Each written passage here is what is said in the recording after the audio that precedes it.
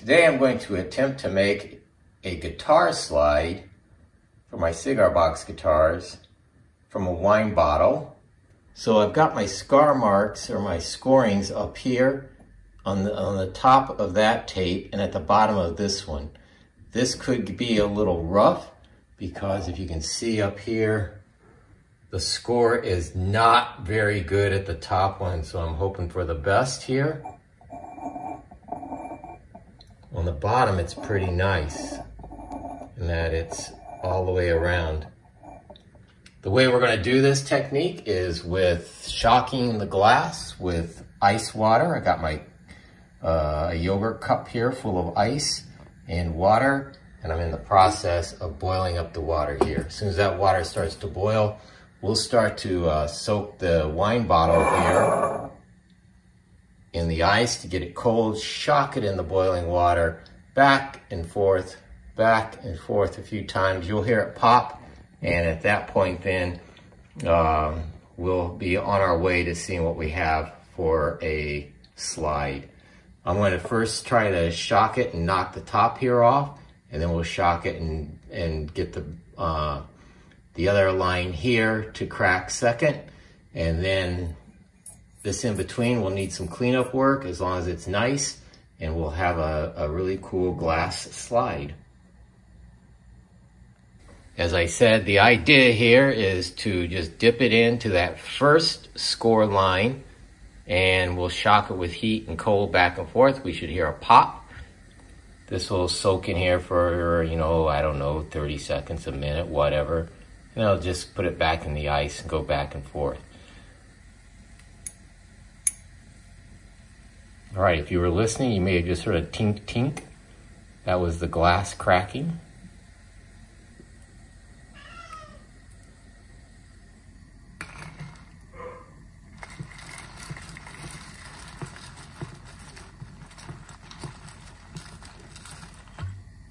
And there we go.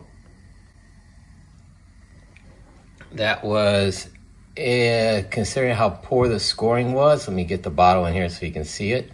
That was actually pretty good. I can work with that and clean that up.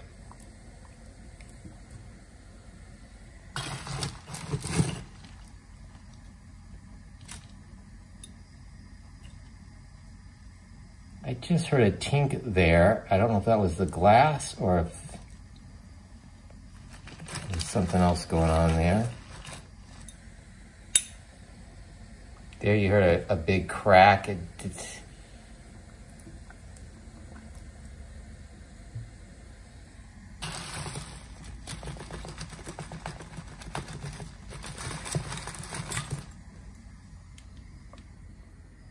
I think it's okay because of the way you'll see that the bottle is cracked there.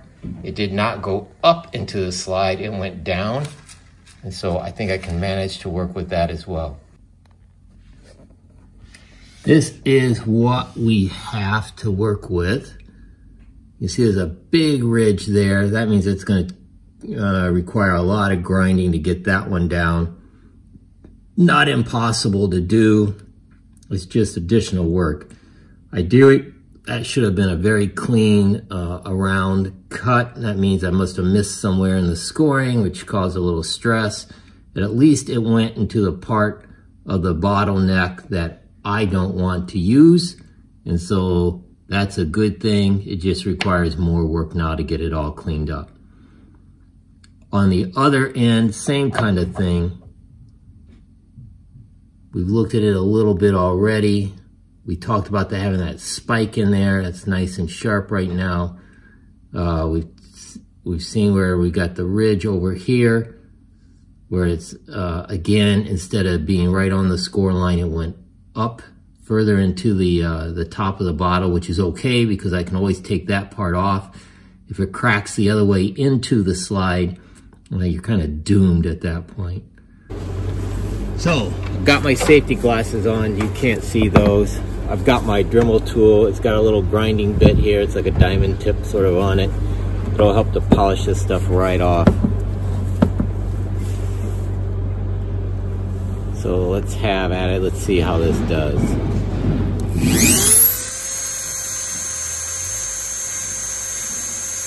See that glass powder coming off there.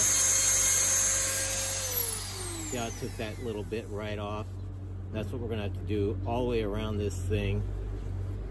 Even up in here, that's a lot of glass to get off of there, but we'll eventually get it all done. Here we are after we've polished it down quite a bit. You can see the really rough spots are gone. Now it's down to the fine polishing with the sandpaper. All right, here we will start our sanding process.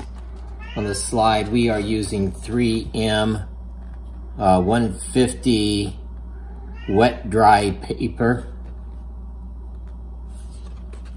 You can start out at the 150 level and then keep working your way down. If you want to get it ultra fine, you go all the way down into the 1,000 or even, you know, lighter grit than that to really put a polish on it.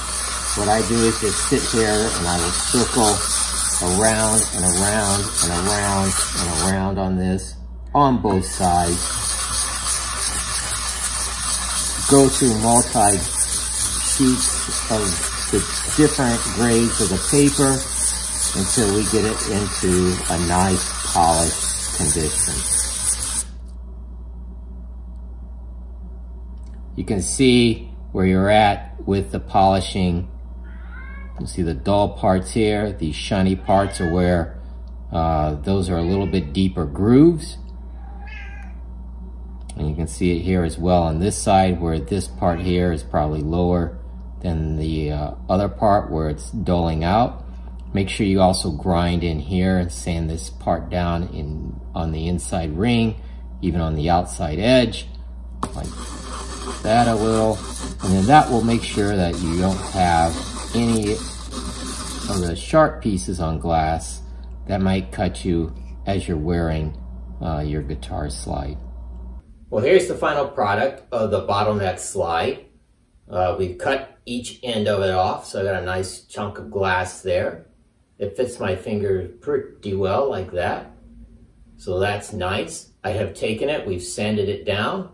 There could be some more sanding on this to get it really, really nice and smooth and shiny on the ends. And I can always do that over time, but let's give this a try and see how it works.